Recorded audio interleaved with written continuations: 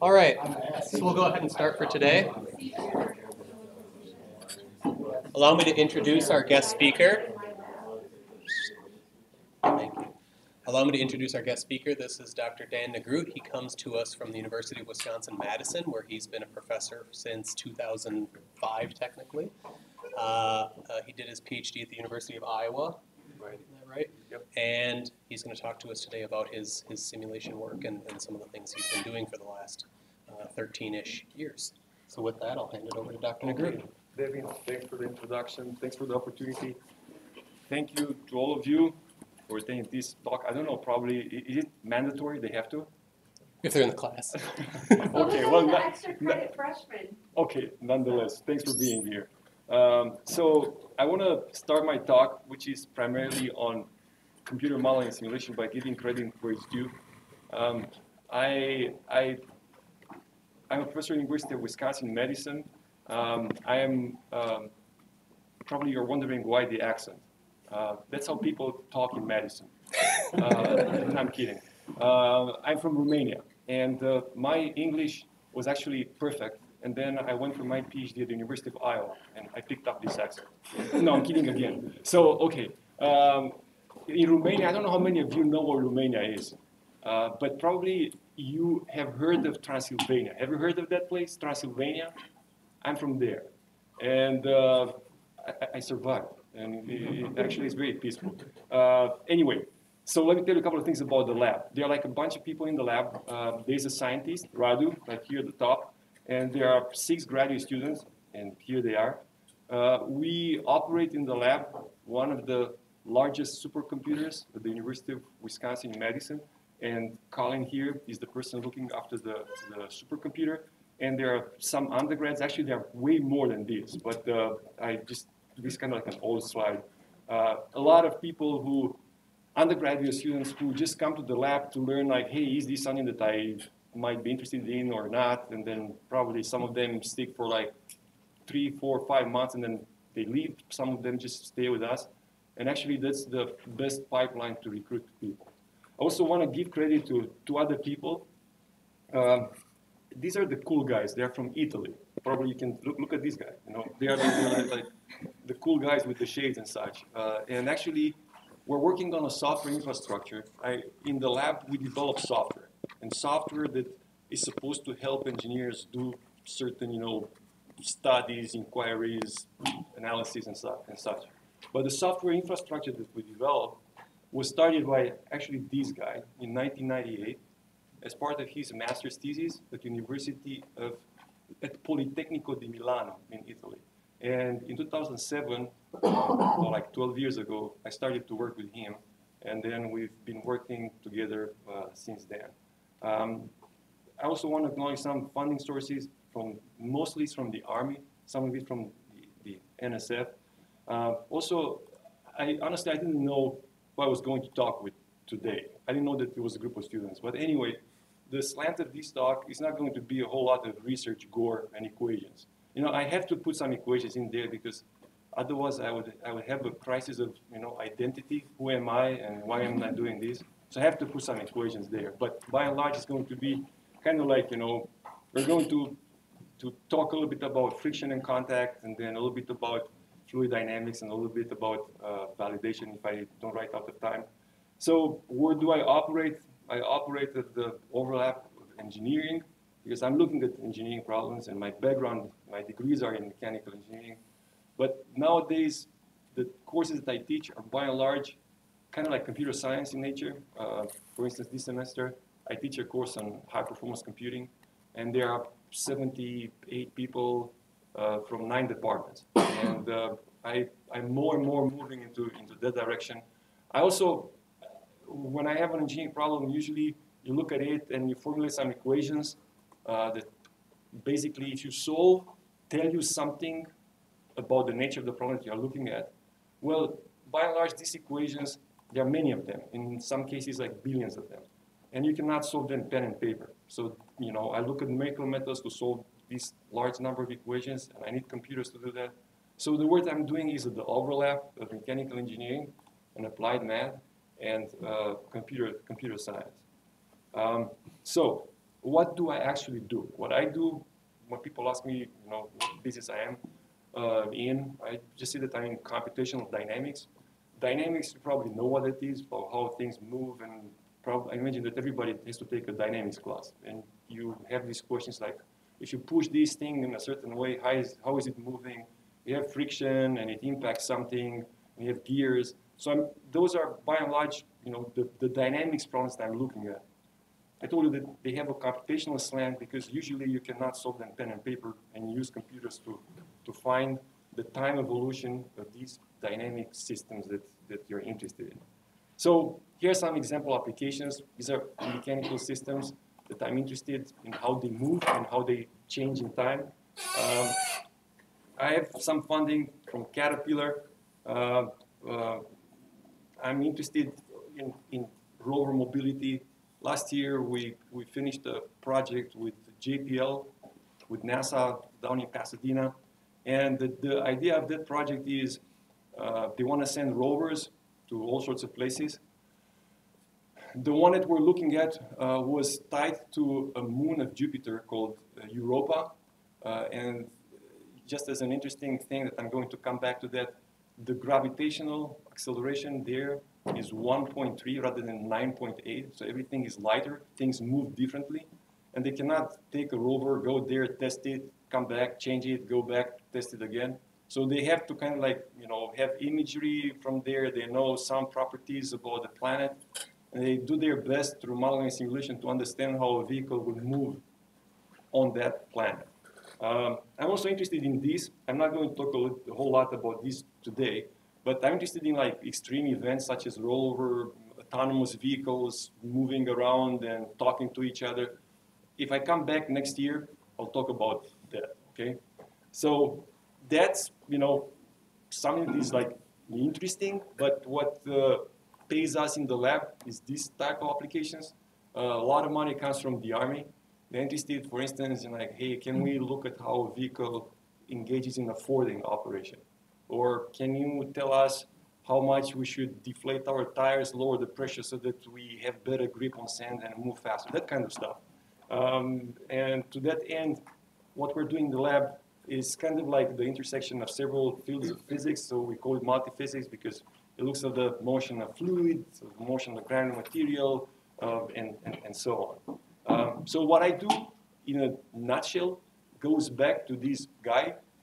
He came up with this equation, F equals m times a. 300 years later, I still struggle with this equation, to solve them, and how to do it efficiently and as accurately as possible. The thing is that, it might seem simple, but if you put it in the context of a real-world application, you have, for instance, like this just bulldozer pushing a boulder. And if you think about it, you just do like a free-body diagram, look at forces. So you have a force, somebody pushes this, and then they have like a normal force, and you have a friction force, and then you have some weight, okay? And you have some mass and some mass moment of inertia.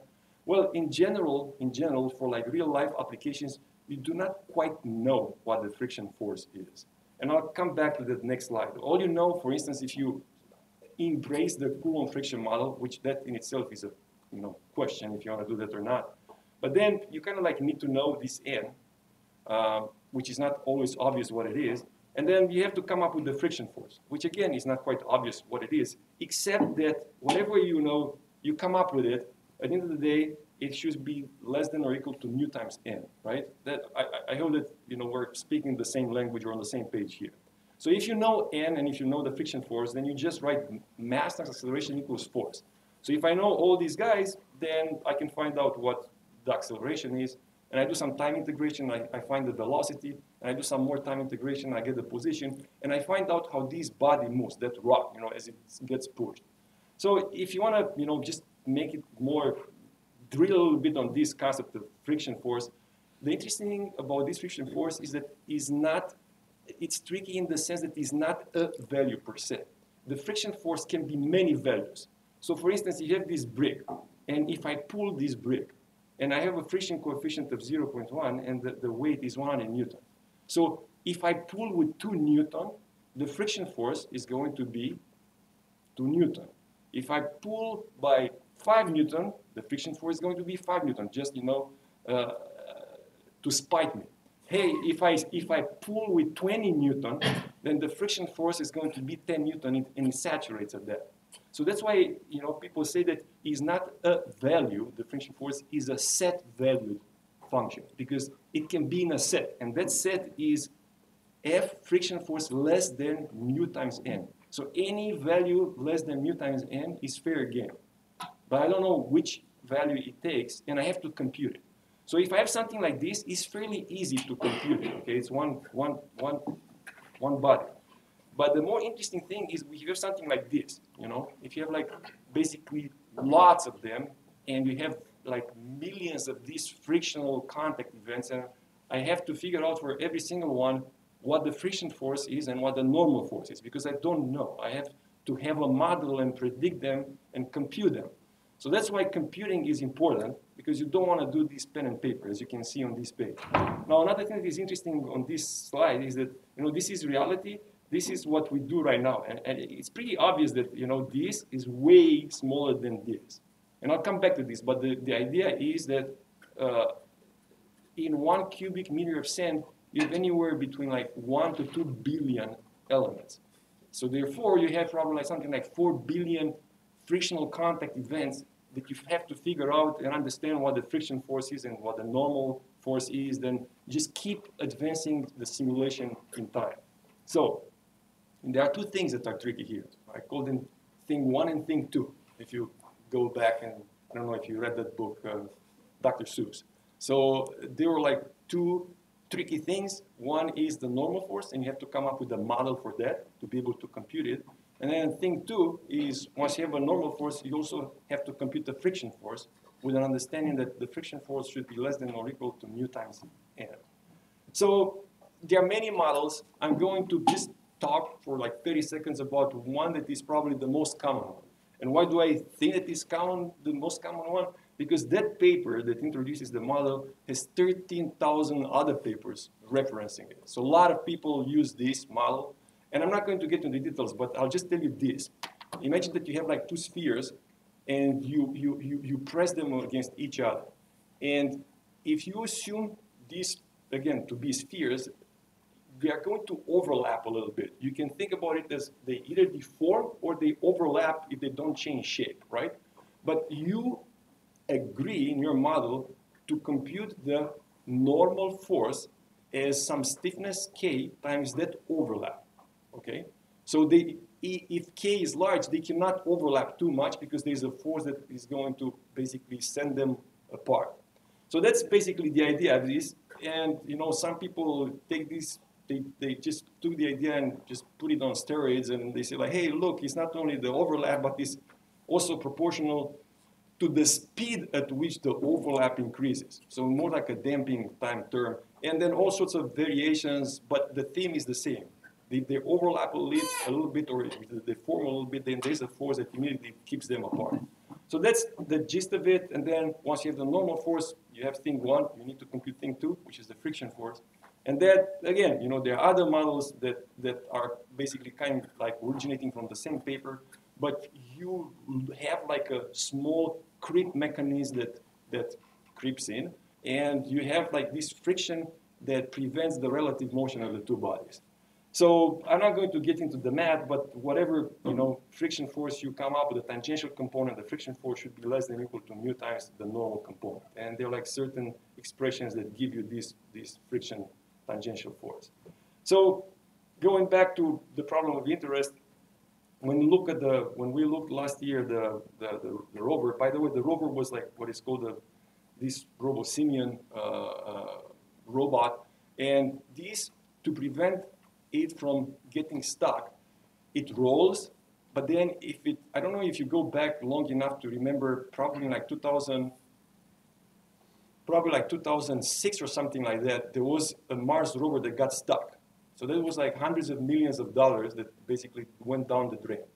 But it was not as bad. I don't know if you go back that long. There was another one that burned into the atmosphere of Mars because some people in Colorado were using inches and some people in California were using centimeters, and they like basically disintegrated before it landed. But that's a different story for a different day. So 2 years from now, if I come, I'll tell you about that. But now you have this situation where if you don't want it to get stuck, then what happens, the wheels lock, and this thing starts walking like a dog. And if it starts sinking, then it lifts its legs, and it starts moving on its belly. And I have some movies of this. I don't have them in this presentation, but I understand that we're going to talk a little bit about this. So if you want, I can show you those movies later. But anyway, the point here is that you have something like this, and this is a JPL, most likely. They cannot do this on Titan or on the moons of Mars. So they have to do modeling and simulation. Now they have 1 billion or 1,000 million bodies, which means probably ballpark 4 to 5 billion frictional contact events, and they have to simulate something like that. So this is what you are faced with, to deal with something like this. And this is what people call like a multi-scale problem, because on one hand, you have the vehicle moves over, let's say, 10 meters in probably like 10 minutes or something like that, even longer than that, so meters on one hand. But then you have these particles, and the size of the particles is 10 to minus 4, 10 to minus 3 meters. So it's like millimeter. So you're looking at something like large moving on something that is small. So here you imagine that you have like sand, and sand, you have like the very first layer of sand, like a superficial layer. So you just visualize this. You have some particles that sit on top of some other particles. And those particles sit on top of other particles. And you have like layers upon layer upon layer, okay? But imagine on the very first layer. So if you have this force model, the contact model, in which you look at the deformation of a body to produce a normal force, then imagine what deformation will the very first layer of spheres, granular, like granules of sand, what deformation will that sphere experience? So think about it. Because it's, to start with, is 10 to minus 4 or 10 to minus 3 millimeters, and its weight is grams. So by how much should that body deform so that the force that is produced sustain its weight? I know you agree with me that it's not a whole lot, but you need to capture that, because if you don't capture that, the very first layer would sink into the second layer would sink into the third layer, so that's not what happens in the real world. So let's look for a second how much the very first layer of spheres deforms under its own weight. And we start with the observation that if you have sand, like silica or quartz, the stiffness between two particles is of the order of 10 to the 10th, and all these are SI units. And the density of the grain is 2,600 SI units again. You have to keep in mind that if you want to send something to Europa, the gravitational acceleration is 1.3, it's not 9.8 like on Earth. And the radius of this thing is 10 to minus 4. So if these are the parameters that you work with, the deformation of a grain is 10 to minus 18. And just to put things in perspective, the distance between two atoms is about 10 to minus 10, okay? So you are trying to capture deformations on the scale of 10 to minus 18 because that's the force that occurs at the interface to sustain the very first layer of particles pressing on the sand, okay? Now, mind you, on Europa is 1.3, but there are people in France who are interested to send a rover to Phobos and Deimos, which are the two moons of Mars. And on those two moons, the gravitational acceleration is actually 1,700 times lower than Earth. So it's way more than this. So this number is actually way less than this, ballpark. So here is you're tracking or attempting to track 10 to minus 18 deformation. So let me look now at how you go about it. So you want to track something on this scale. How many of you are familiar with computer programming and write code? Okay, so take a look at this piece of code. It says like, hey, I have two variables A, B, and here's the third one, C. And A is 0.2, and B is 0.1. So 0 plus 0.2 plus 0.1 is 0.3, right? So C is 0.15. So if I multiply C by 2, 0.15 times 2, it should be 0.3. So it means that if I subtract 2C from A plus B, the result should be 0. Do you agree? Do you buy that? So if you look at the value of ZZZ, oops, ZZZ on a computer is this. Okay? So ZZZ is not 0 because you have finite precision arithmetic. There are 64 bits that you can use to store a number. So when you have this round off error and you do the math, just this simple operation incurs errors on this scale. Yet you're trying on a computer to measure something that looks like this. So you don't have the precision required unless you start doing other things, relaxing, for instance, the value of the stiffness or increasing the radius of the particle. Simply, you just cannot do something like this on a computer, again, unless you take some additional steps to take care of business. So to make things even worse, usually when you look at the dynamics of a problem, what you do, you simulate and you look at snapshots of the motion of a system. Now, then your delta t time step later, and then later, and then later, and you just glue them together. And that's how you understand the time evolution of a system. Now the question is like, when you say later, what do you mean by later? It depends on what system you are looking at. For instance, if you look at like climate change, that step probably is like huge. But if you look at dynamics that happens like very quickly, and delta t, that time step should be very small. So how small is it for these problems? Because of the high frequency, because of that high stiffness, the dynamics is really fast. So the time step that you have to deal with usually is kind of like 10 to minus 5, 10 to minus 6 seconds. So you have to look at 1 second of motion of the system. You have to take essentially 100,000 or 1 million snapshots of the system. Every single time you take a snapshot, you have to figure out the entire state of the system. So that's why these simulations are actually very compute intensive. So if you want to understand how compute intensive they are, we can take a look at the literature to see what is the size of the problems that people have been working with to understand how difficult this is. So I'm listed here from 1998 to 2018 some papers, and these are good papers, like they're referenced a lot. And if you look at how many bodies these problems have, so it's like 4,000, 8,000, 1,000. Hey, look, this is a guy from Harvard. 400,000. He's a hero. And then 20,000, 90,000. But ballpark, you get the idea. They do not go beyond that because they take a long time to simulate. So if you want to look at, okay, well, maybe people in the commercial sector do better. So this is a simulation software. By the way, I used to work for this company, which probably is going to explain the poor results that I'm going to report here. But, so imagine that you have this experiment where you settle granular material, okay? The granular material, it starts by being, I'm settling one sphere. I just drop a sphere, boom, in a bucket. And then I drop 2 spheres, and then I'm going to drop 4, and then 8, and 16, 32, and 64. And when I drop them, they start bouncing. So I'm going to look for 3 seconds how they bounce around, okay? So then I use this computer simulation to look at them moving for 3 seconds.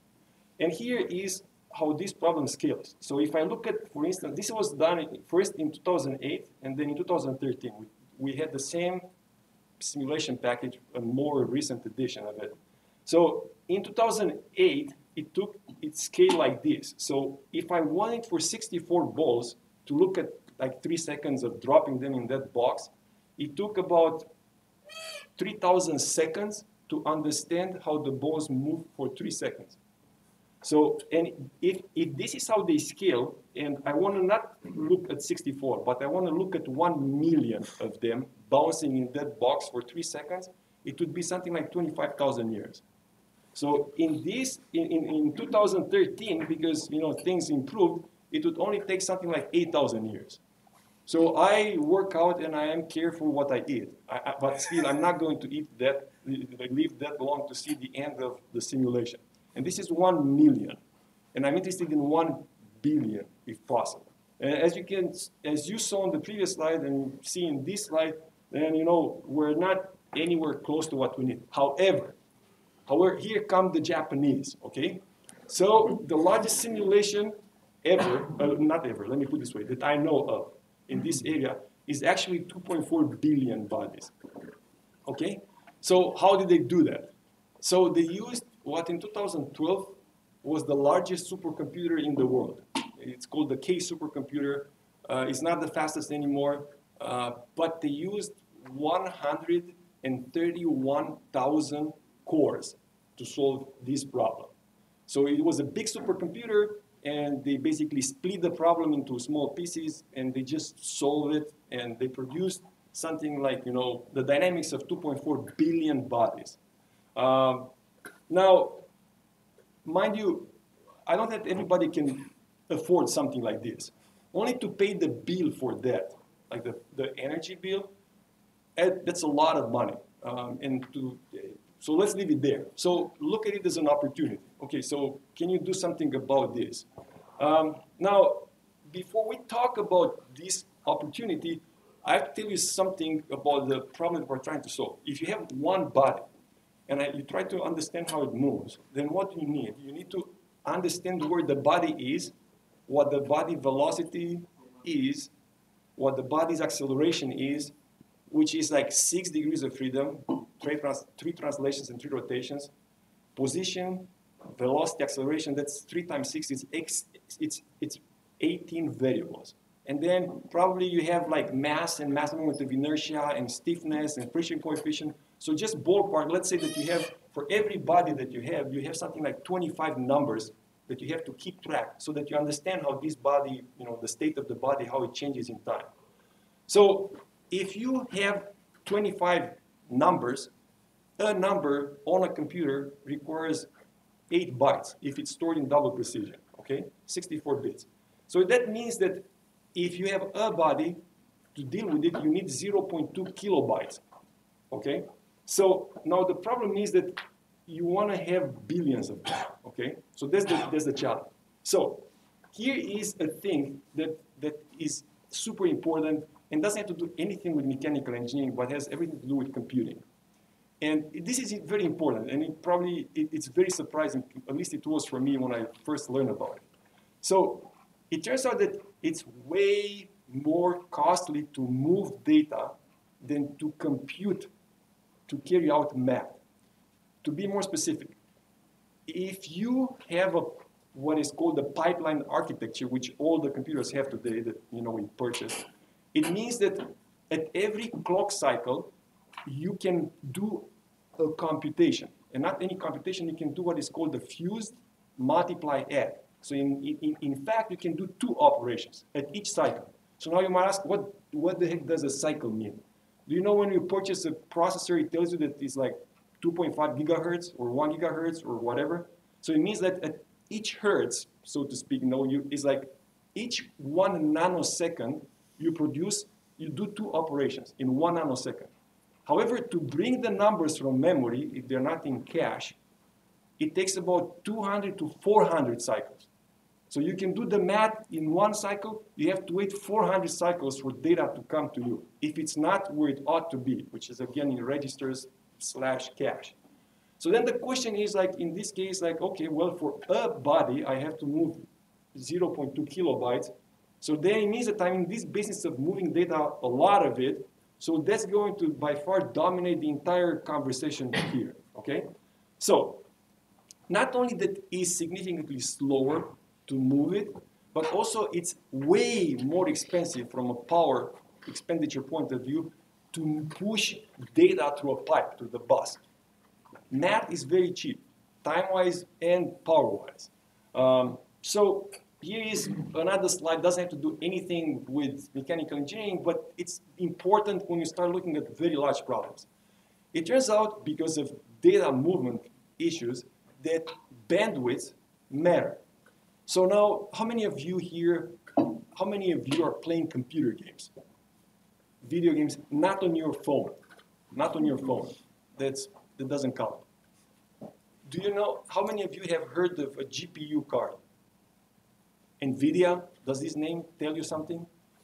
So this is like a GPU card that back in the day was for making Mario and Grand Theft Auto run fast and look really cool.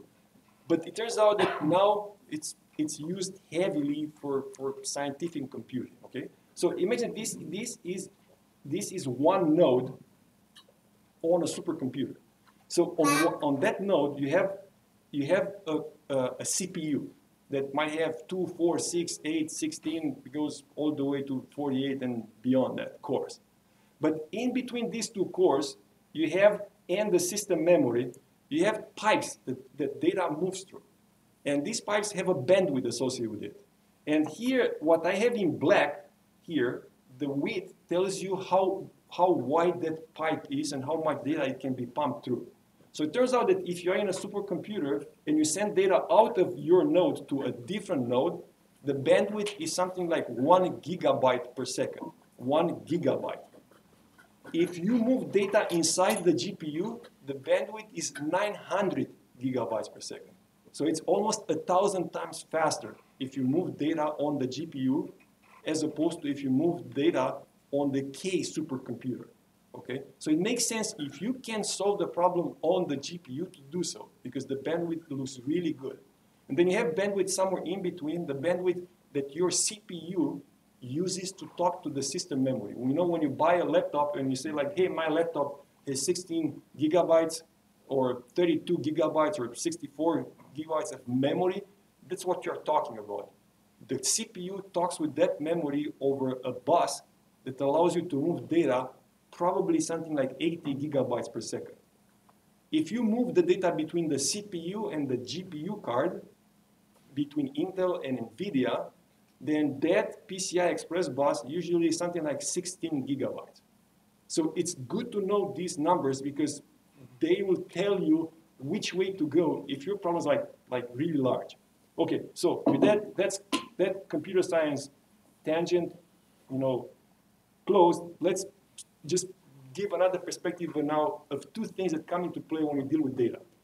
So think about this problem of, I ask you, can you go to an orchard and bring an apple? So then what matters to me is like how fast you run to the orchard, come back with my apple. Or, and that's called latency. Or I can tell you, please go to the orchard and bring me half of the apples in the orchard. And in that case, probably you're going to engage, you're going to recruit some, I don't know, tractors or trucks or whatever, because there's a lot of apples. And it's just a matter of like bandwidth at that point. The latency is not that important anymore. It's bandwidth that matters, okay? So it depends what you want. If you want one piece of information, latency is king. If you want trucks and trucks, then bandwidth is king.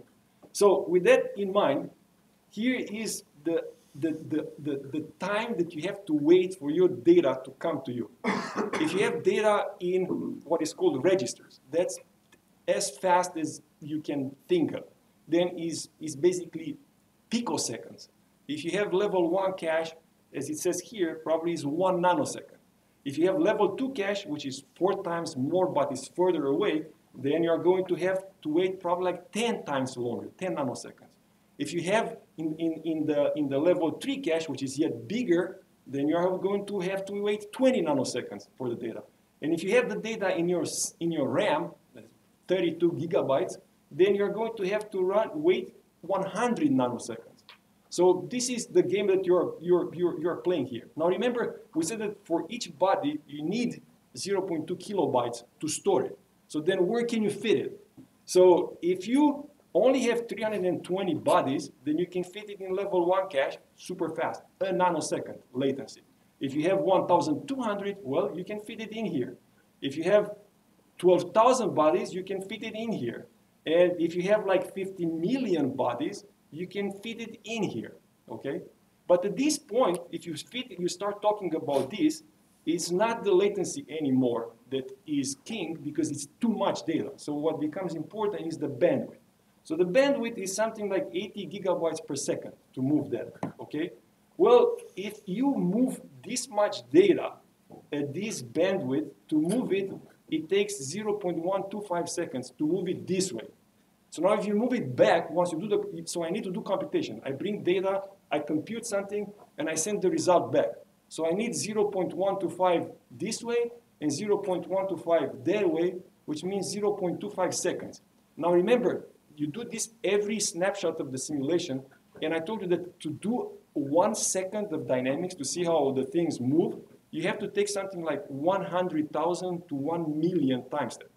So you have to multiply 0.25 seconds times a million to figure out how long it will take you to run this simulation. That's a lot of time. And that's what explains why people do not go to millions of bodies. They stay with 3,000 bodies or 6,000 bodies or so. So the interesting thing is that you can replace this 80 gigabytes with 900 gigabytes. So you can cut the simulation by a factor of more than 10 if you move it to the GPU. So the GPU is great up to a point because unfortunately you can only have today kind of like 32 gigabytes, which means that you can still store in that memory, if 0.2 kilobytes is what a body takes, ballpark you can store 100 million bodies on a GPU card that is used for video gaming, okay? So if you do something like that, you know, you can run a simulation like this, and I'll show you some of the simulations, and this is the most boring one, but is the replica. Do you remember that bucket and dropping balls in the bucket 1 and 2 and 4 and 8? Here we drop 201 million bodies in the bucket, and this is the bucket. And you don't see the bodies because there are too many of them, but this is what this simulation is. And remember, I told you that for 1 million body with that commercial software, it would take 8,000 years. So for 201 million, now it took about 24 hours instead of 8,000 years to do 2.8 seconds, so basically 3 seconds. So that's what happens if you start paying attention to where the data is and how you can move it around. So I told you 2 slides ago that you can do 100 million, and now here I tell you that, hey, I just did 200 million. So how the heck did that happen? So the way that happened is that, and I'm not going to get into details, but rather than using 8 bytes to store information, which is double precision, I used only 4 bytes to store each piece of information. And now you might ask, so how you do that? That's a different topic for a different day. But long story short, if you now are shrewd about like how much bits you use to move this data back and forth, you can get the problem even larger. Now, how about like, can you go beyond 200 million? And the largest simulation that we run is somewhere in the vicinity of 700 million. And how do you do that? For instance, all the spheres are the same. So then I don't have to store every single one what the mass is or what the mass moment of inertia is and such. All the stiffnesses are the same. So I store less and less information. I move back and forth less and less information. So the problem can get larger and larger. So up to this point, the larger one that we ran on one GPU is, as I said, 700 million bodies. And here I have a plot that what we did, we took probably like 1, 2, 3, 4, 5 GPU cards from $500 to $9,000. And we look at how fast and how far you can go. And what we did, we started the simulation with 50 million, 100 million, 150 million, and here, this is the time, how long it took for a simulation to complete. And this is hours. So for 1 second, for like 300 million bodies, it took basically kind of like a day on this particular GPU, which is a Tesla V100 GPU. But that's the idea. And here, here you see something like linear, and all of a sudden it goes up. What that means is that the GPU ran out of memory and now it starts paging data in, and now it starts moving data on the CPU, bringing it to the GPU, CPU, GPU, and just like at that point, the entire thing falls apart. How much does this cost? So if you have something like 300 million bodies, already you have more than 1 billion degrees of freedom. And you can do that for less than $10,000. So if you think about it, it's not 2.4 billion bodies. It's more like probably like 300, perhaps up to 700 million. But nonetheless, you don't have to purchase something that is probably in the vicinity of like $60 million. You can do, with $10,000, you can start coming fairly close to the supercomputer that these people used in Japan. Now, I told you that the important thing here is bandwidth and latency. And just out of curiosity, I have on this slide, I don't know if you can see it, but this is basically a plot that shows some supercomputers like IBM and Cray, and this is the K supercomputer right here. And in terms of like what bandwidth it has, remember the GPU has 900 gigabytes per second. The bandwidth is something like 4.5, 4.4. So GPU 900, this guy 4.4. So it's going to be a lot of time that this supercomputer takes to solve the problem because the bandwidth at which it moves data around is actually very low. Okay, very quickly. Are there any other ways to solve this problem without looking at deformations on the scale of like, you know, if you have two bodies, the deformation here is 10 to minus 17. Can you say like, hey, how about like, I just say that there's no deformation whatsoever, and I consider these bodies to be rigid. And if you do something like this, there's another approach. And what we discussed thus far is like, you know, this is our problem and it's this branch. But you can do and solve it in a different way. You have like this body, these two bodies in contact, and you formulate, you say like, hey, thing one and thing two, Dr. Seuss, they're not dead. They're like, you know, I'm going to come up with a different number one and number two. And I'm not going to get into details, but there are some ways to formulate this is number one and this is number two. And this looks ugly, but it says like mass times acceleration equals the sum of forces. And there is some friction and contact forces that comes from here and feeds into this equation. But at the end of the day, you have this equation, and you use some applied math, you discretize in time. You have a problem here that is in the discrete domain now, it's not in the time domain anymore.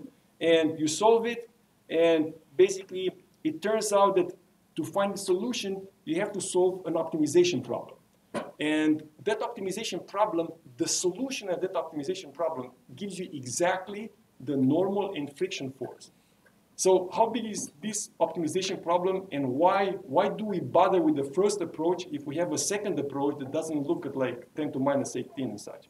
So the problem, it turns out that you have to solve this optimization problem. You minimize a quadratic cost function subject to conic constraints. Conic constraints, how many of you have heard of the friction cone? Okay, so it ties back to that. So you have to optimize to find a minimum of a cost function.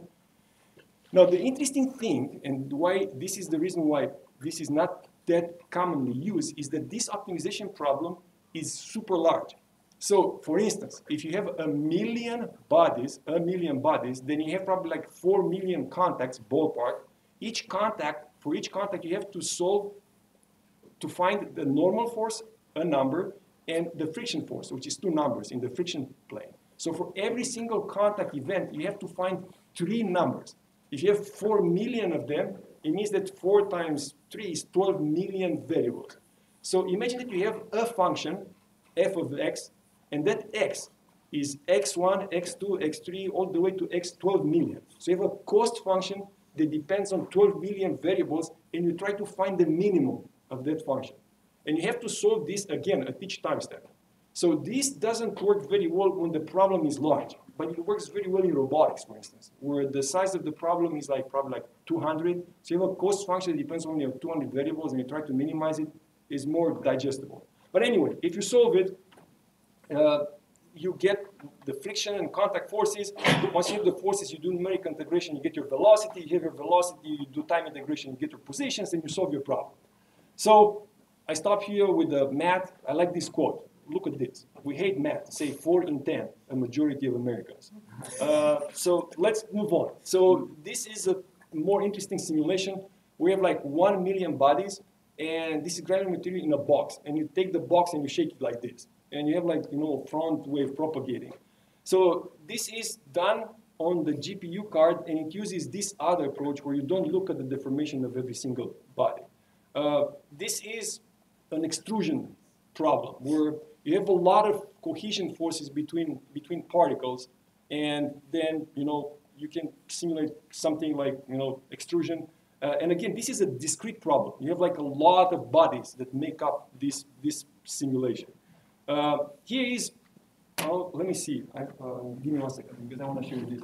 So this is a 3D printing problem, and I brought this along so that you can look at this material. So if can you pass it around? So the question is, here was the problem. The problem was how many. And do you remember Tim Oswald? Yeah.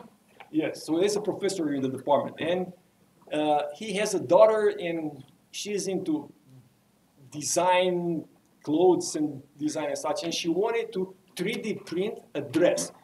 Okay. So now the question is, how do you 3D print a dress? Think about it. It's like a closed thing, and the printing area is like this, like let's say 10 inches by 10 inches by 10 inches. So now you have like a pile of material that looks like this. Okay. So how do you 3D print this? That's the question. Okay. So here is, by the way, this is part of the dress, and this I plan to wear for the weekend. That's the joke of the. And nothing else. No. So, and by the way, in medicine, by law, we have to wear like red clothing, not like you here, like faculty. We have to wear like a red hoodie that says University of Wisconsin Medicine. No. Okay. So here is the simulation. So basically, what you do, you take the dress, you generate the model in SolidWorks, for instance, okay? And you have the dress, it's a computer model. And you have like this chainmail, right? So then imagine that you take the dress and you shove it into that box virtually, right? So now you know where every single part of that dress is. I just look at it, it's like right here. It's like a part is here, another part is here, another part is here. But I know where every single ring of that dress is. So then I'm going to send back to the printer the information about where every single ring is. And then I'm going to 3D print, and then when you take it out, it's a dress. Okay? So that's basically the gist of it. Now the question is, so here you have a problem where you have a big thing that you need to fit into a small thing and 3D print. But then there is the opposite of this problem, where you have many small things that you want to 3D print in a bigger thing, okay? So imagine that you have, again, the 10 by 10 by 10, but I have imagine that I have small napkins, and I want to 3D print them. I can 3D print one, but that would be a waste. So what I'm going to do, I'm just going to take a bunch of napkins, not napkins, but something of that material, and I'm just going to drop them there, and I'm going to figure out where every single one of them stopped, and I'm going to take that information, send it back to the printer, and the printer is going to 3D print, and then when I get them out, they're like disconnected, and they're like the size that I care about. Does it make sense? So that's the opposite of the problem of the previous slide, where it was like something big and something small. This is now something small into something big. Anyway, so that's that. So how is this done? You should tell me when I have to stop, because I just keep talking on and on and on. 5 minutes? Okay, I have to tell you something. I'm a slide 58, and I have about 130 slides. So we're not going to leave. The doors have been locked. So I have to probably rush. Anyway, so I told you, remember those Italian guys? They started this piece of software, and this is done with that software. So what we do in the lab, we write software that does this kind of stuff. So At this point, this is we're solving problems from multi-body dynamics, like rigid body dynamics, flexible body dynamics, fluid-solid interaction, and it's available. How many of you have heard of GitHub? It's open source, and you can download it and use it. There are probably 500,000 lines of code, and it's in C++. And because it's in C++, it's modular, and you can extend it, and it runs on Linux and Windows and Mac, and it runs on processors such as x86 architecture for Intel, or PowerPC of IBM, or the ARM architecture. So it's a I don't want to say it's a professional piece of code, but still it's pretty nifty. And it has a certain structure which I'm going to skip because I'm running out of time. But it can do all sorts of things, such as, for instance, vehicle dynamics, or like granular dynamic simulation, and so on. And I'm going to show you a couple of simulations. Yeah, okay, probably this is worth saying this. So this piece of software was adopted by the Army to simulate to design their vehicles and to do what is called the vehicle dynamics engine. And this is basically how a chunk of the money that feeds us comes to the lab.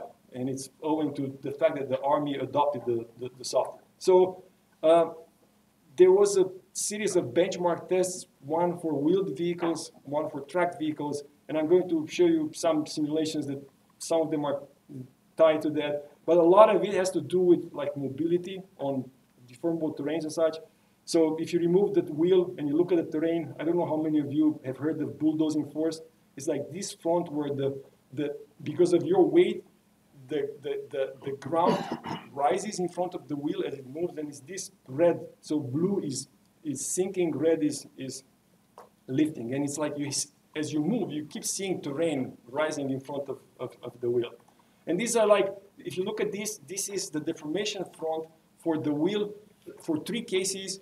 When you have negative slip, zero slip, and positive slip. Negative slip in the extreme is imagine you have the wheels of a cart locked, and you drag that cart on the beach, in sand.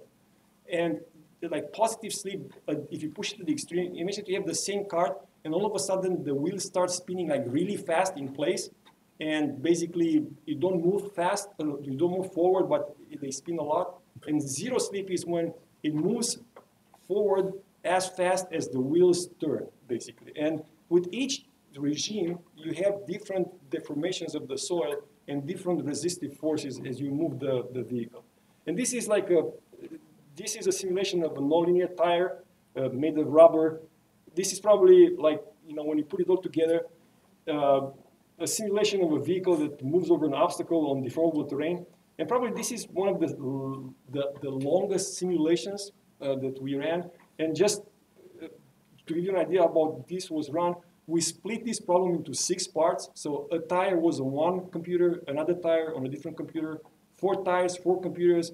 The granular material was a 5th computer, and the body of the vehicle, the chassis, and the subsystems were a 6th computer. So they worked together to solve this problem. This is getting into multiphysics because now if you're interested in Fording, you have to for a problem like this, you have to start looking at what is called the Navier-Stokes equations of motion for fluid. And at this point, probably I am about to run out of time. But in addition to those equations I showed you about 20 slides ago, this is the set of Navier-Stokes equations. This is the equation of continuity for the flow of the fluid. And we discretize this in space. We're using a so-called smoothly particle hydrodynamics method. And you have all sorts of ways of solving this. It's just methods that are good at a particular set of applications. And for instance, this is a combination in which you look at the flow of a fluid through a maze of deformable bodies and arresting the motion of, let me show you the picture here. So this is a snapshot, and if you remove the fluid, you have these rigid bodies. If you remove those, you see the maze of deformable bodies. So when I say multiphysics, this is what I mean. I mean the fluid moving over these bodies are flexible, and you have rigid bodies. So these equations of motion, they are completely different, but they are solved in the same framework to produce a solution. And just to give you an idea about like how long it takes to solve something like this, for 20 seconds long of the dynamics of this vehicle, it took about 59 hours using 40 processors to solve the problem. And I like this quote because I showed you a bunch of movies, and the question is like, do they mean anything? And are the results anywhere close to what happens in reality? And I like this quote of Yogi Berra, who said that in theory, there's no difference between theory and practice. In practice, there is. Or I like this one, simulation is doomed to succeed. You always get some numbers, so success is guaranteed. The question is like, do they mean anything? And anyway, I have probably 30 slides or so that I go through all sorts of validation cases and just to show you how close the results are to what happens in reality. This is an hourglass, for instance, and this is a very simple test. You have granular material in an hourglass, it just flows, and you should see a constant flow rate. And we had the device and measured that, and we simulated that. And then we look at impact, and you have a ball that hits ground and it makes a crater, and a simulation like that, and all sorts of other simulations like cone penetration and shock wave propagation. So imagine that you have like a projectile hitting granular material, and the question is, how is the shock wave propagating to that granular material? And this is a simulation of that. And yeah, basically, that's basically it. Sorry, but I ran out of time.